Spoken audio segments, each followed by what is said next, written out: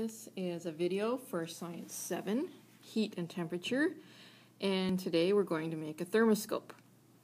So what we have a flask with some diluted rubbing alcohol. We have some food coloring so we can see what's going on. We have some modeling clay, and we have a straw, and that's all you need for it. So first of all, I'm going to add some food coloring to our liquid here. Just a drop or two will do it.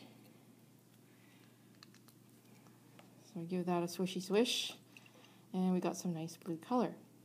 Now the way this works is we're going to make a seal around the top with our modeling clay and have our straw down at the bottom.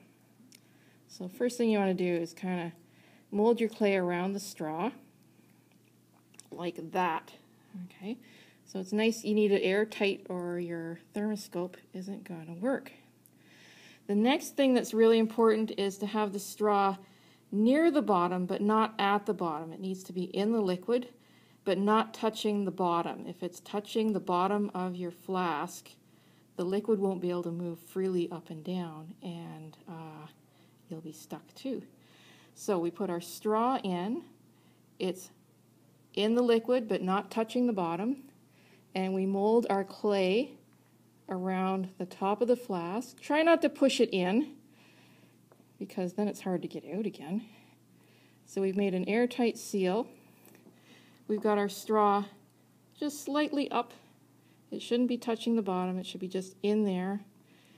Give it another squish, and then we'll see if it works. So if you put it in something warm, like the heat from your hand, it might be able to make the level of our liquid go up the straw. And that one's not quite working yet. So we'll check to make sure we have an airtight seal. And it might take a few tries, squishing around your straw, make sure no air can get through. And we'll try again. And you can see the level of our liquid is moving up the straw. Why is that? What is the heat doing? Why is it moving? What would happen if you put it in cold water?